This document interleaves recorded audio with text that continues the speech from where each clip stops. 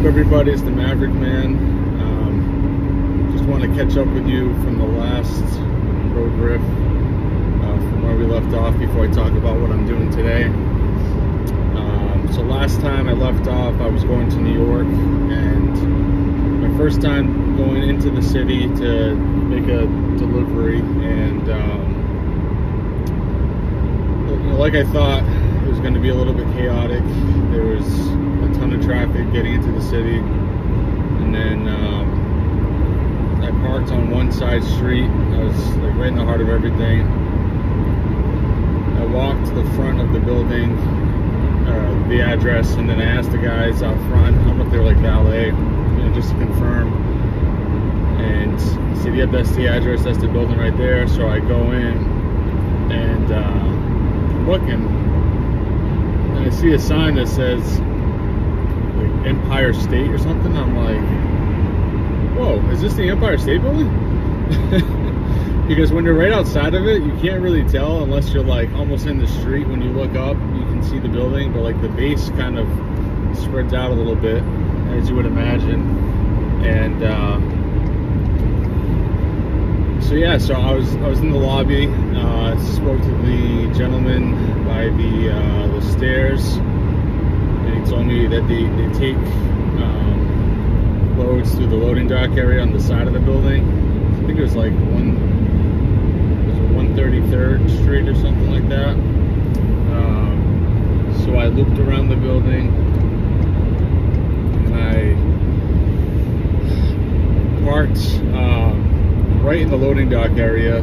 So they had cones there blocking off, like being able to back into it. So I parked right in front of the cones, and I put my flashers on, walked in, spoke to the security guards, and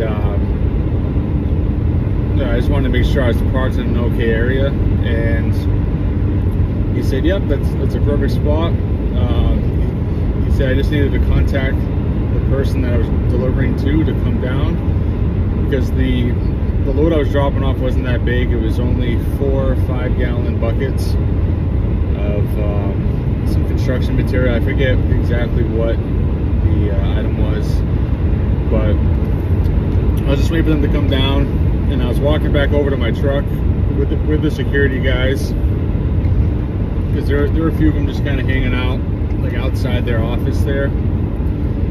Mind you, their office is probably like not even 50 feet from where I was parked. Like I was right next to my truck the whole time.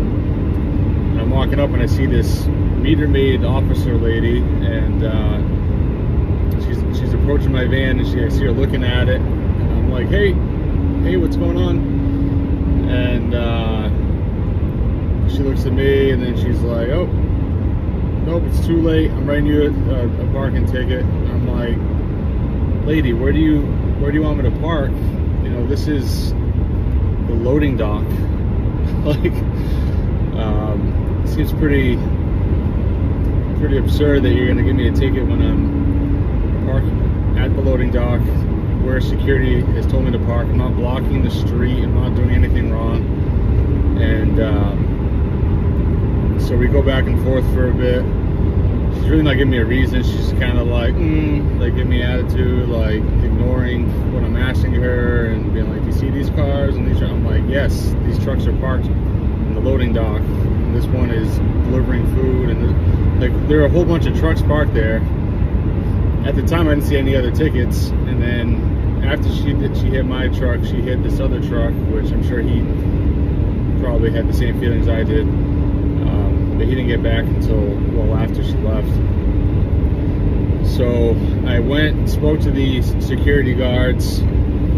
Well, actually, one of them was right there. He saw the whole thing, and he was like in her face the whole time. Props to that guy. Props to their whole security team. They were all really chill. And so that guy was getting on her case, like, "What are you doing?" It's like we're just trying to conduct business in your city. Like, I get you want to write these tickets to make money for the city and all this stuff, but I'm sure they make millions off of that, because she must have just been waiting there, because it was literally right after I parked. But it's just frustrating when you're in business, especially the transportation business like this. If you're a truck driver, expediter, whatever, you know there's a ton of expenses that come with even just one vehicle. You know, one cargo van, sprinter van, one box truck, if it's a small box or big box or tractor trailer. These machines, these trucks, they cost a lot of money, and it's not just the cost of the truck itself, it's the insurance is a big kicker. It's not too bad, although my insurance compared to what I've seen elsewhere, relatively speaking, is not as bad, but it's still a very high number. You know, and I see other people, just for a van, could be $15,000 a year. Some of them even way higher than that. And I don't know if that just has a lot to do with the previous driving record or the state or a mix of everything, but it just really sucks when you're just trying to work hard and you're trying to make a timely delivery, just trying to get your job done, and then you have things like that that just kind of sneak up on you. And I don't want to like sound like I'm bashing this lady or hating on her too much. You know, she's just trying to do her job, and I get that, and I'm sure that job must really suck because you're dealing with people that are pissing you all day long. But just, you know, it'd be great if I would imagine she has some type of quota she must hit, but like it'd be great if they were just a lot more fair with people. Like if she just, instead of running to my truck as soon as I walked away to go talk to security to make sure everything was okay with me parking there, she just, you know, gave me literally 3 more seconds and said, oh, you know, I'd prefer if you didn't park here. You know, I would like to write you a ticket or whatever, like explain her spiel, and then maybe I could have done something differently or just try to speed up to get out of her way. But you know, that's just one of like the frustrations when you are in this business, especially going into New York City or any major city, which I understand, you know, some of my other truck driver friends, why they would never go into New York with a big truck. I also take that stance because it sucked going in with a van, never mind with a tractor trailer. But yeah, so that was my experience yesterday. Was it yesterday? Or maybe a couple days ago. My last check-in with you guys. So that didn't go great. It's kind of delayed there. The one good thing out of it was I made the delivery to the guy. The guy was really nice. Him and his partner took their buckets. Security was awesome. They were really cool. They just said, you know, like I already had the ticket, so they're like, just stay there the rest of the day, or however long you need to stay there. It doesn't matter. You're not going to get a ticket again. So they also told me to file a dispute like right away and take pictures and videos and everything, which I did. And they have an app in New York for parking tickets where you just file a dispute. So I did that through the app. I'm still waiting to hear back as of the filming of this video. Yeah, it was yesterday. So just waiting to hear back from them. And yeah, so that's where I'm at with that. I ended up spending some time there just waiting to get something out of there, but yeah, that was just a pain in the butt. I didn't go over the road. I ended up working back home. Oh, I need a little coffee. A little Dunkin' Donuts. So yeah, I ended up making my way back home at a terrible time. I hit all the traffic.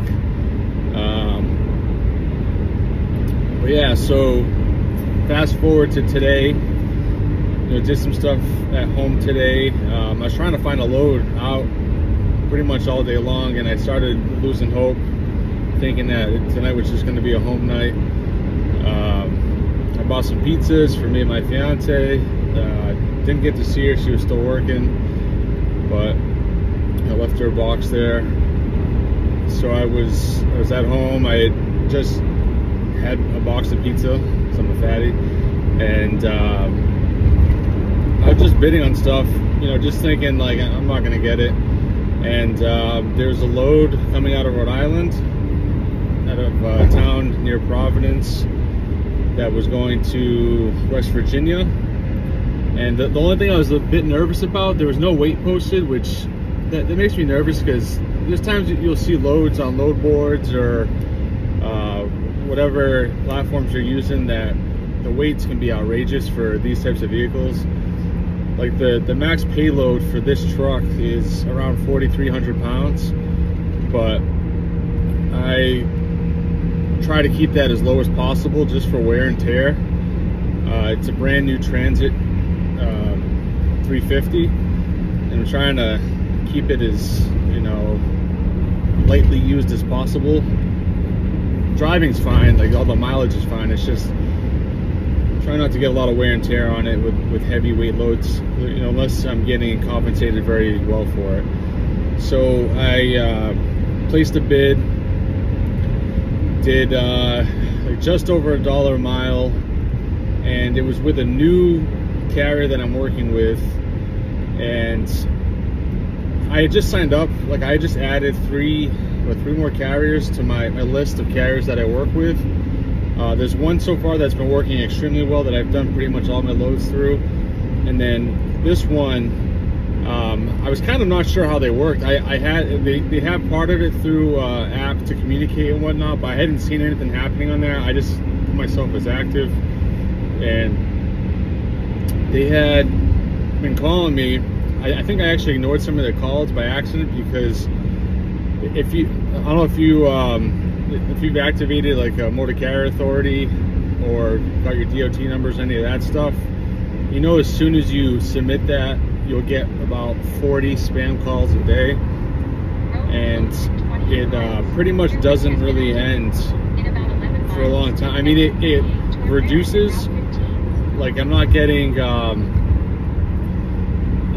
40 anymore. I'm probably getting like 10 a day now. I'm getting a lot of random Indian people calling me about all sorts of stuff, like financing and dispatching and all this stuff. But I'm just trying. I'm trying to be more conscious of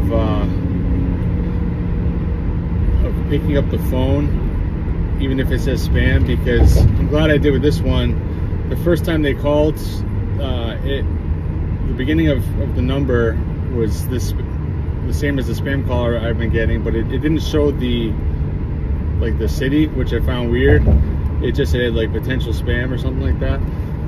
But I still ignored it, and then they called me back immediately, and I was like, you know what, I'm gonna pick it up, and I'm glad I did.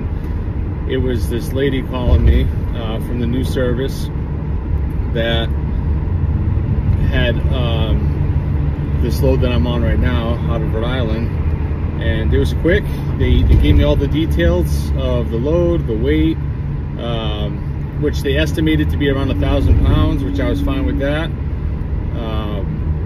Come to find out, it was actually 3 items, and it's like 55 pounds, which is like a home run. So we do that. I give her my bid. I bid just over $1 a mile. It's about 750 bucks. And they go, or she hangs up, or we hang up, whatever. She called me back like 2 minutes later saying, congratulations, you got the load. So she said, wait to hear out from such and such with confirmation and everything, and like the rate con and all that stuff. And I'm like, okay, sounds good. So I waited about 20 minutes, hadn't heard anything. You know, I was ready to rock, had all my stuff together, and I keep my truck ready to go with items for over the road just in case. And didn't hear anything, so I was like, what's going on? So I called up my contact, the lady who had set me up with enrolling with their platform, and she was awesome. And like throughout the whole process, I like to get enrolled with them. I was kind of a pain because I was changing trucks. I was waiting on my Ram ProMaster, which that's a whole nother story for a different day. I'll probably do a separate video or a few videos on that. But basically, I had a Ram ProMaster and it had an issue. I had to sell it back because of a certain part that they couldn't source. So during that time, I was kind of being tough to get signed up with this lady because my truck was changing, so I kept delaying. But you know, long story short, I got signed up with this company as a carrier, or they're a carrier, and here we are doing our first load. So I talked to her, tell her what's going on. I hadn't heard back, so she called. She said, I'm gonna contact the team and see what's going on there. So we get off the phone and 20 more minutes goes by, and I'm like, maybe I'm not going. Maybe they made a mistake. You know, just trying to get a feel for how this company works. So I call her back. So now it's been about 40 minutes since the first interaction I had where I got the winning bid. And she said, nope, everything's great. They should be reaching out to you either through the app or through email with the Raycon, and then they'll have the address and all the information. So right when she said that, pretty much, it was like 10 seconds later, I had the email, I signed the Raycon, got the address, boom, took off, and then that's when I found out it was only, for real, 55 pounds. Because even sometimes on those sheets, you know, like not until you get the actual shipping papers and see the items with your own eyes, pick them up, that's the only time you know for sure what the weight is for what you're carrying. Because there's been a few times where I've expected to have something be way heavier, and I get there and it's like 20 pounds, which is great. So I got to the place in Rhode Island. You know, I had to go to 2 different doors, and then this guy came to the second door after I rang the buzzer. He had me go around to the other side of the loading dock. Went over there. Seemed like a really nice guy. You know, wished me luck and a safe trip. Loaded up. So I did take a quick photo of the load, and I'll probably make a video about this trip as well separately. But then yeah, I definitely needed a coffee, because at this time, so I got up around 8 o'clock. I was at the pickup, ready to leave the pickup spot, I think around like 5:15. Now it's almost 8 o'clock in the evening. I'm in Connecticut somewhere, probably not too far from New York at this point. But I did just stop and get my Dunkin' Donuts coffee to power me through the night. The whole trip is a little bit under 12 hours. What looks like I'm going to northern West Virginia, almost near Ohio. I like cutting through the Appalachian Mountains or so, or in that area, as far as I can tell. So I am excited that this is my first non-regional, like finally going outside of New England trip with my Sprinter van. And we're getting a speed check. And I'm you know, looking forward to see how this experience goes, to see how I like doing the over-the-road versus the regional versus the local. You know, and just try to get a comparison going to see what I want to really focus on over time. But yeah, I mean, I'm trying to think if there's anything else I wanted to cover. I got about 10 hours left, 635 miles. I was just listening to the JRE show. Shane Gillis and McCusker on there, and as usual, they're hilarious. I was planning on going to see Shane Gillis when he was in town in February. I think it's the weekend. I'm trying to think which weekend he's in town for. Maybe, like, I feel like it's like the 19th or something. But you know, I love Shane and the dogs and all that. You know, big fan, but the ticket prices were Jesus Christ, they were pretty freaking expensive.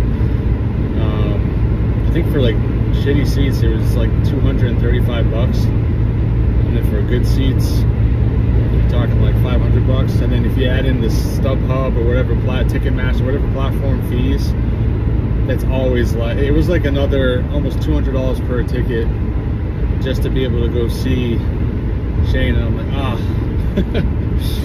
I don't know, that's a lot for a comedy show, because I like kind of ran into the same issue when Dave Chappelle was in town, because his were, I think, around the same price. And it's tough because I've always wanted to see Dave Chappelle too, and I'm like, I don't know, man, it's just a lot to justify for a comedy show. And it'd be two of us, it'd be me and my fiance, so that's, I'm talking like $1,000 to go see a comedy show. You know, I watch them all the time. It'd be cool to see them in person. So I don't know, at some point in life I'll overcome that cheap barrier and pull the trigger on some tickets. But we did pull the trigger on going to see Tim Dillon, because Tim Dillon's awesome as well. You know, I love his show, the Tim Dillon Show. He'd be like a great Grand Theft Auto 6 newscaster or like radio show host. And I really hope Rockstar takes that seriously and puts him in the game. But he's also in town, so we're gonna go check him out, I think, next week. And yeah, no, really excited to go see Tim in person live. And I think that's about it. I'm trying to think if there's anything else I wanted to cover on this trip. This will be my first night in the van, like doing an overnight in the van. Because even when I've done regional, if I'm close enough, I'm always close enough to just drive home. So worst comes to worst, I just try to incorporate it in my pricing when I do a bid, to be able to deadhead back and not have it be like oh shit, like I just wasted so much money and time. Why is it telling me to go over here?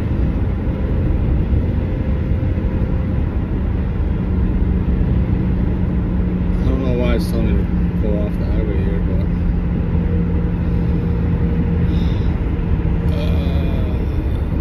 no commercial vehicles. Take the exit. I'm gonna go straight. I don't want to go down there. Let's see what happens.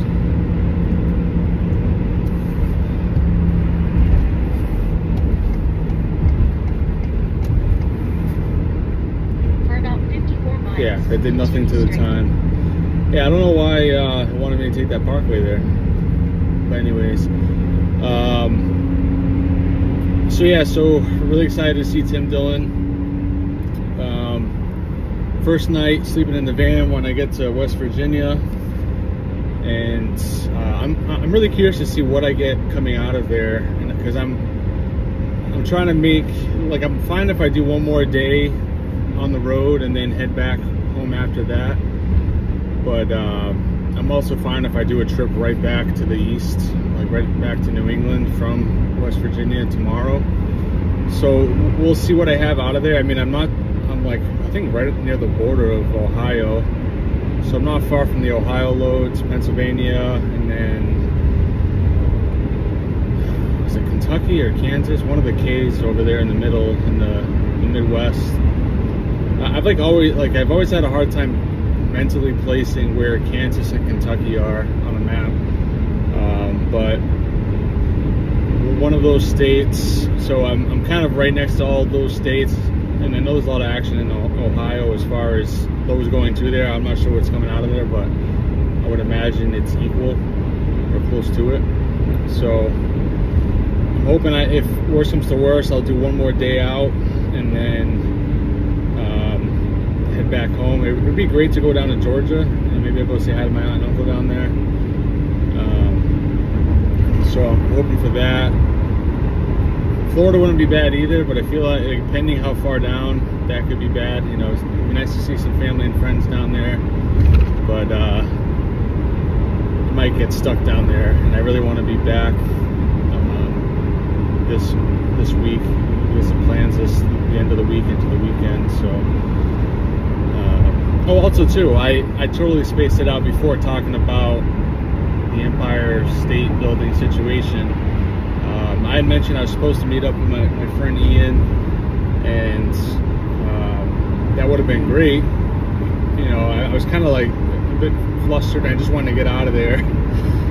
And he lives like on the other side of the city, kind of. So it would have taken a little while, even though it's not far mile-wise. I probably could have walked there faster. It's just all the traffic would have taken forever, and then it might have put me in a bad area to get out of the city to go to a run. So unfortunately we had to postpone grabbing lunch, but I'm sure I'll be back in that area soon. There's always stuff going to New York and New Jersey and Western Connecticut, all those areas.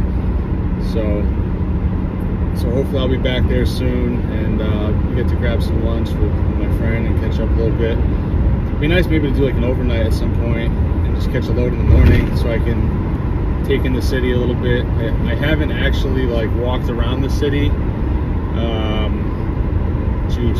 So I think I went with my parents to go see the Mary Poppins show there. It was the last time I like actually walked around the city. I think it might have been in high school, which was a little while ago. So yeah, at least 10 years ago. And then before that, I was probably 10 years old, and then before that was a month before the Twin Towers got hit by airplanes. Right, it was a month before 9/11 took place, or even maybe a few weeks before. And I always had this crazy obsession with the Twin Towers, and my parents thought it was weird.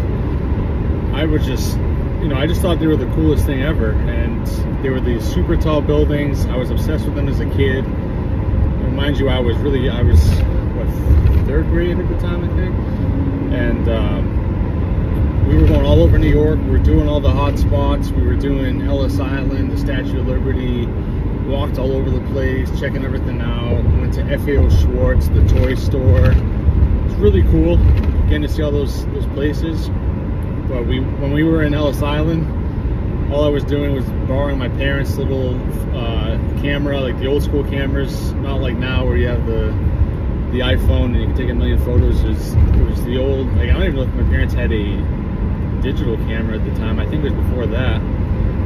And yeah, I was just taking pictures of the Twin Towers from Ellis Island, and then taking photos from the Statue of Liberty,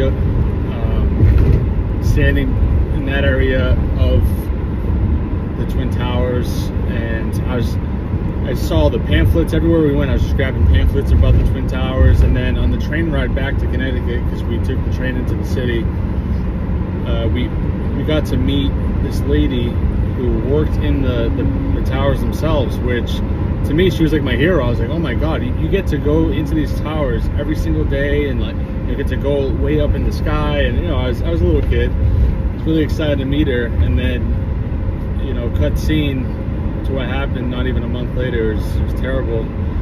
And I don't know, I've always wondered what happened to that lady, if she survived that incident or if she didn't make it. But you know, I wish I remembered her name so I could verify that. But maybe I wrote it down somewhere if I have anything from that trip. You know, I'm sure I saved the pamphlets. They're probably stored away somewhere.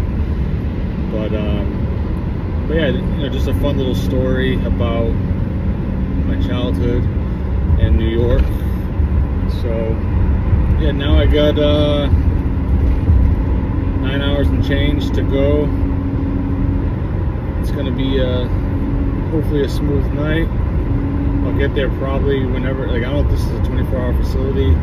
If not, I'm probably going to be the first one to arrive there. and I'm going to drop this load off, these 3 pieces of freight, and then try to sleep for a couple hours, maybe even till noontime. I'm going to see if these people are nice enough to let me park at their facility, and then just take a nap in the van for like 4 hours or something. And yeah, maybe around 10:30, 11, try to catch something coming back towards the east or maybe down south. And yeah, that's pretty much it. So it's the Maverick Man. This is my 3rd riff on the road, 3rd road riff. And I'll be back again maybe after I do this drop.